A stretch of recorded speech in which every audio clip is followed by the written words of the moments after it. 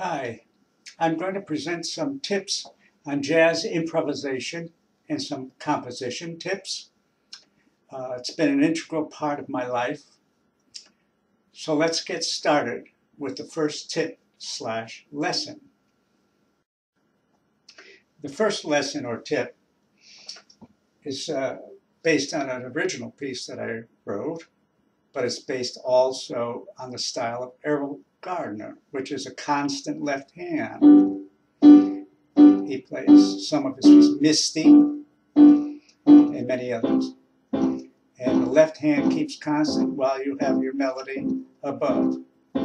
So on this piece, I have a B minor 7th, G 7th, A minor 7th, A 7th, in inversion so that it becomes closed harmony.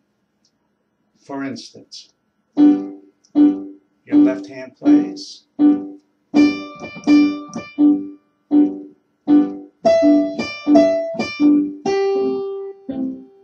Make your melody.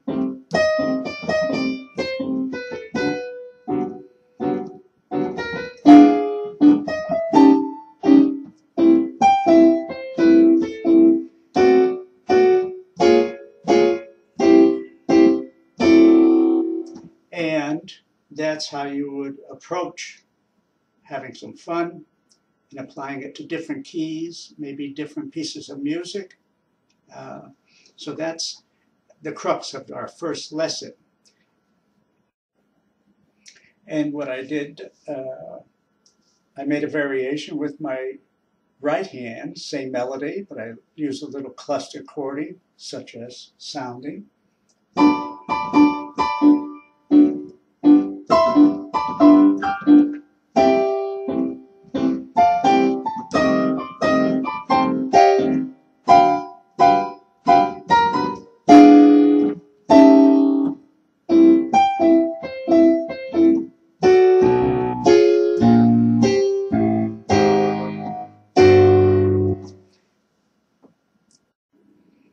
As you can see, there's a lot to be done. You can, as I said, you put it in different keys, change your melody around, octaves, little cluster in your right hand, and what you come up with is your own jazz piece, and have fun with it.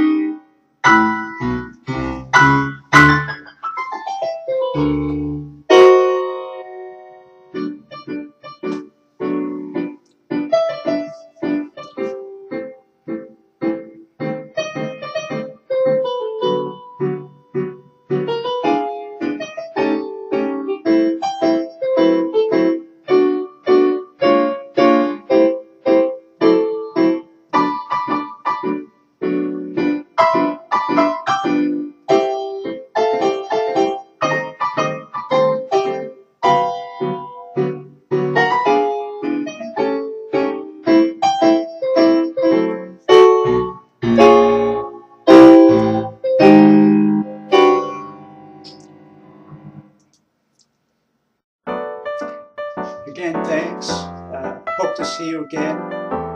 And I'll include next time jazz tips/lessons on original jazz and maybe some standard.